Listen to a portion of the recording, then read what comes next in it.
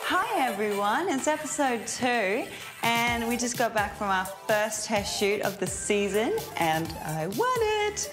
And it's amazing and I'm so excited. Today's test shoot was awesome to watch Naomi Campbell do a shoot right in front of us, meters from us, and we saw Naomi doing, you know, what she's known best for, being awesome.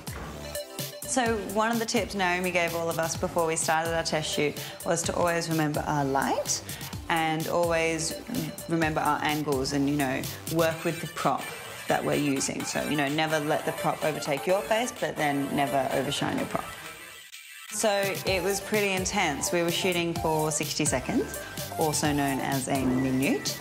And I got over 30 photos in the minute. So I'm blown away. I don't know actually how that was possible, but yeah, it went pretty well, I think.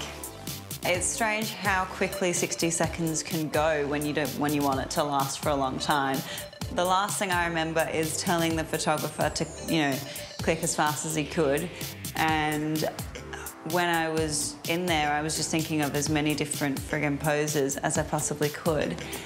But it seemed like it was over in about 10 seconds. So yeah, when, you know, Naomi said that I got over 30 shots, I was like, over 30 shots in 10 seconds? What?